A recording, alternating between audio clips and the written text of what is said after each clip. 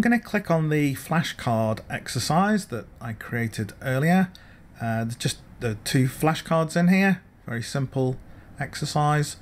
What I want to do now is switch editing on, and we have the familiar form and interface. I'm going to scroll past the cards themselves and go to the text overrides and translation section. Now, the first thing that I could do here is to change the language that's actually being used. So if I wanted to translate the language in this activity, and I'm dealing with a French activity, in French language, I can do that here, change that. There's a number of supported languages.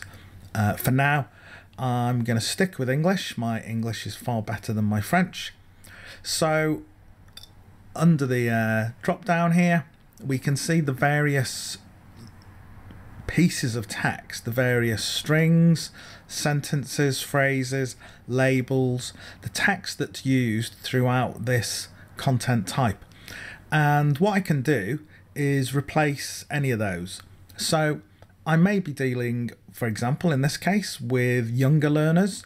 So I may want to alter the vocabulary that's used. I may want to make things more friendly, perhaps more informal. And a good tip here is that you probably don't want to do this every time you create flashcards.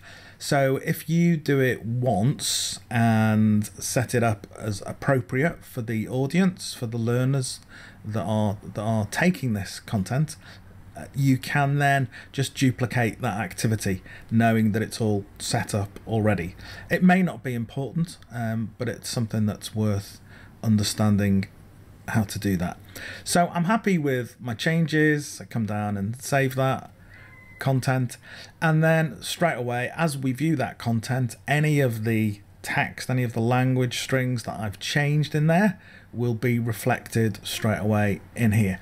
So if I check that answer, maybe that feedback text has been edited on this second dialog card.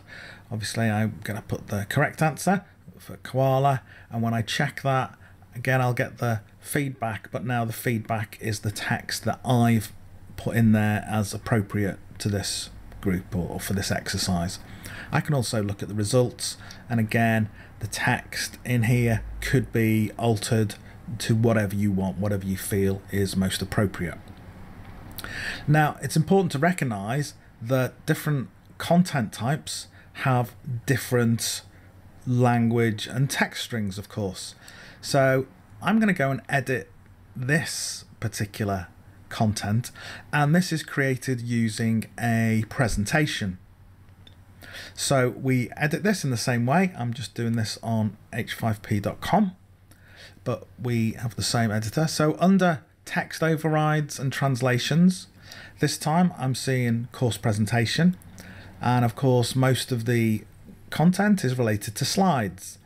So here, a completely different set of language strings, text, phrases, words, which again we might want to alter to be more appropriate for our specific audience, whether that's because it's a highly professional audience, a younger audience, maybe an audience using English as a second language here.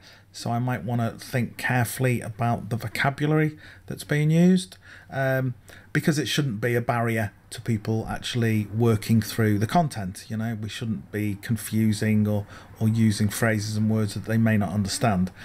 So again, once I'm happy with that, I can click on save, and that will save like that.